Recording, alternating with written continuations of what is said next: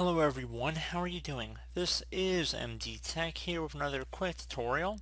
In today's tutorial I'm going to show you guys how to hopefully resolve if you're having an issue with Windows Update error code 8024402C. So if this is Windows cannot search for new updates, this tutorial will be for you. So we're going to go ahead and address this tutorial without too much of a hassle, hopefully for you guys.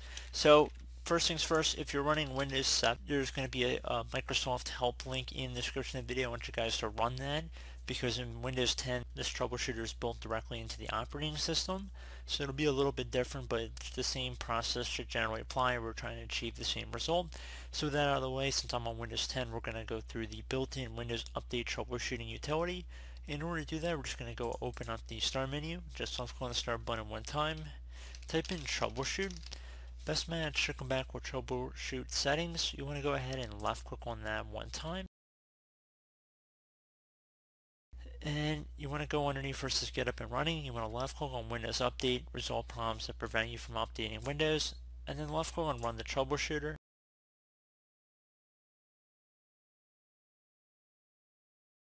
So if you're running the utility from Microsoft, it should be a pretty similar process. I've already run this utility a little while ago, so it might not pick up on anything, but hopefully it'd be able to if you were having any issues on your computer, and hopefully that's probably why you'd end up on this tutorial. You're probably not just watching it just to watch it. So, I mean, of course, unless you're subscribed to the channel or whatnot.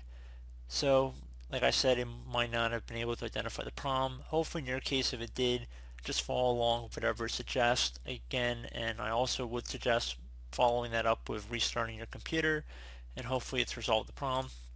If you are still experiencing a problem, another thing we can go ahead and try would be to open up the Start menu, type in Run, R-U-N, best match should come back a Run, left click on that, and in the open field here you want to type in ncpa.cpl, again ncpa.cpl, and either hit enter on your keyboard or left click on OK.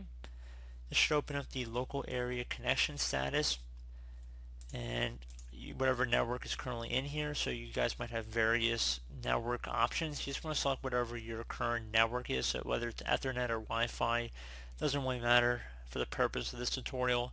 You want to go ahead and right click on it and then left click on Properties. Versus Internet Protocol version 4, you want to left click on that, and then while you have this selected, you want to left click on Properties. So if you're using some funky DNS server, you want to go just select Obtain DNS server automatically, as well as obtain an IP address automatically. Alternatively, you can also use Google's own DNS server. So if you wanted to select use the following DNS server address, you could just type in 8 and then click inside the next area of the field, type in 8 again, 8, and then alternate would be 8844. Notice I'm not typing them all into one area. Like, you can type multiple numbers into one space here. You don't want to do that. You just want to make sure it's spaced out evenly here.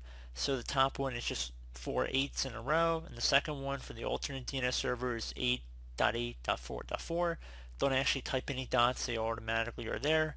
And once you're done with that, you want to go ahead and left click on OK. Click on Close, and then I would suggest restarting your computer, and hopefully it's resolved the problem. If you are still experiencing an issue here, you can go ahead and open up the Start menu. Type in Regedit, so R-E-G-E-D-I-T. Best match should come back a Registry Editor. You want to right click on that and then left click on Run as Administrator. If you receive a user account control prompt, you want to left click on Yes. Now before you proceed in the Registry Editor, I would highly suggest you create a backup of it. In order to do that, it's very simple. You would just left click on the File tab up at the top left click on Export. Save the file name, preferably as something you'll be able to easily recognize, like the date in which you're making the backup. Make sure export range is selected at all, and then save it to a convenient location you'll be able to access if you ever need to go back to the previous version of the registry. And then you just again left click on Save. And if you ever had to bring that old version of the registry back in, you just would do File, Import, and just navigate over to the file. So very simple. So with that out of the way, you want to go ahead and expand the HKey local machine folder. So either double click on it or left click on the little arrow next to it to expand the selection. And then you want to do the same thing for the software folder. Go down to Policies and expand that one as well. Expand Microsoft. Now you want to expand the Windows folder. Go down to Windows Update, expand that one as well. And now left click on the AU folder in here. So you can see the path that we're following on the top of the Registry Editor right here. And please keep in mind, if you do not see a Windows Update folder or an AU folder, you always just right click on the Windows folder here, left click on New, and then just select Key and call it Windows Update with no spaces. And then once you've created the Windows Update folder, you can just right click on Windows Update, left click on New, and then select Key, and you would just call that AU. So once you've done that, now on the right side you want to go ahead and set a use WU server. So if you don't already see one here, you just want to right click in a blank area, left click on New, and then left click on dword 32-bit value.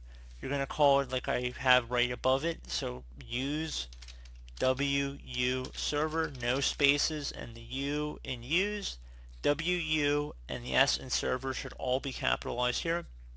And then you just click to save it. I already have one here, so I can't save it as the same thing, but you guys get the point. So once you have the dword value in here, you want to go ahead and double click on it. For value data, you want to set it to 0. So if it says 1, just delete it. Type the number 0 in here. So 0 base should be hexadecimal, and left click on OK. Once you're done with that, you should be able to just close out of the Registry Editor. Again, if you didn't see the Windows Update folder or the AU, like I showed you guys, just create it. It's very simple. You can rewatch the video 100 times if you want to. You saw me do it. So close out the Registry Editor, restart your computer, and hopefully that should be able to resolve the problem. So as always, thank you guys for watching this tutorial. Do hope I was able to help you out, and I do look forward to catching you all in the next tutorial. Goodbye.